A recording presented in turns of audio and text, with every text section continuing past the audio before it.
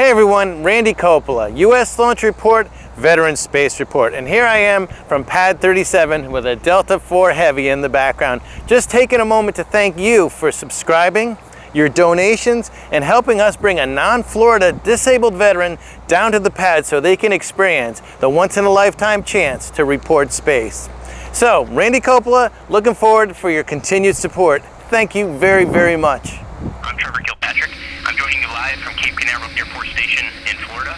I work in electrical engineering for United Launch Alliance, and I'll be your commentator for this afternoon's launch. For those of you who are with us on Friday, welcome back. For those of you who weren't, thanks for joining us, and we got a good show for you here today. The weather we were experiencing 2 days ago has moved out, and the launch team is not working any issues at this time. So we are proceeding towards a liftoff at 1:51 p.m. Eastern Time.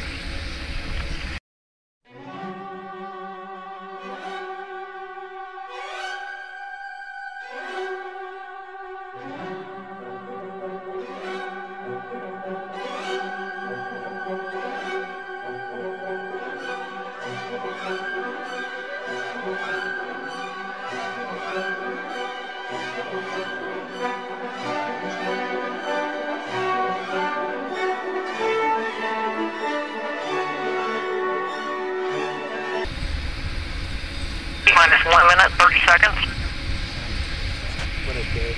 Range are go for launch. T-minus 1 minute, 20 seconds. Second stage, LH2 securing started.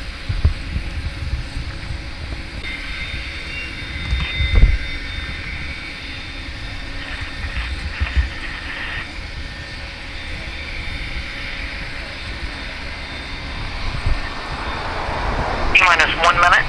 It is said, let's go. Rock, report range status. Range green. T-minus 50 seconds. Stage LH2 secure, flight left 45. Launch enabled. GE, main power off. Main power off. 40. 35.